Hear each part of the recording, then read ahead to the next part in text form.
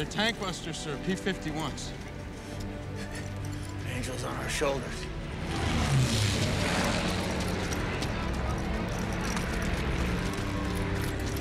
What, sir?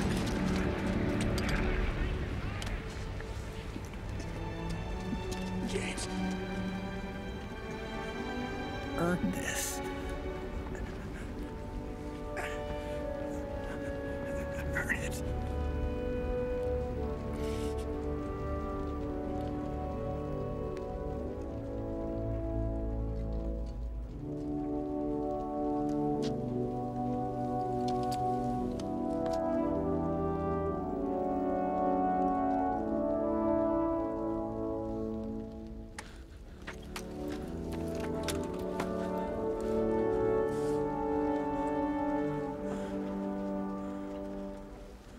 Dear Mrs. Ryan, it's with the most profound sense of joy that I write to inform you your son, Private James Ryan, is well and at this very moment on his way home from European battlefields.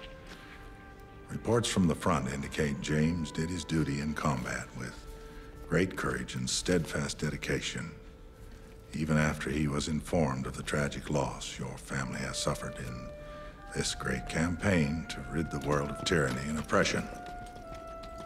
I take great pleasure in joining the Secretary of War, the men and women of the United States Army, and the citizens of a grateful nation in wishing you good health and many years of happiness with James at your side.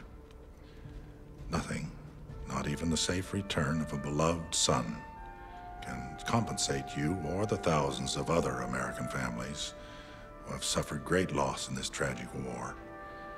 But I might share with you some words which have sustained me through long, dark nights of peril, loss, and heartache. And I quote, "I pray that our Heavenly Father may assuage the anguish of your bereavement and leave you only the cherished memory of the loved and lost, and the solemn pride that must be yours to have laid so costly a sacrifice upon the altar of freedom. Abraham Lincoln." Yours very sincerely and respectfully, George C. Marshall, General, Chief of Staff.